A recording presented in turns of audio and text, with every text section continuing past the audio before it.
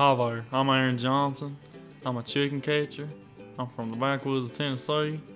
And today I'm going to be giving you some lessons on how to play golf like a hillbilly. When I was growing up, all we had to play golf with was a stick and a rock. Our house was so cold when I was growing up, we had to go outside to get warm. And we had to hike uphill both ways to school. 10 feet of snow with no jacket. And we ate all the moss off the trees for food. But enough about my young little skipper days. I'm here to talk about golf today. Driving a golf ball is just like driving a Ford pickup truck. If you want to get from A to B, you're going to get that ball from the club to the hole. Chipping's just like a clutch. If you lay off it easy, you'll be where you want to be. If you lay off it too quick, you'll be in a ditch. It might come down to where you're in a sand wedge. When that happens, you just got to put it down a 4 low or 4 high. Just sit there and keep spinning them tires to get out there. It's just like doing that.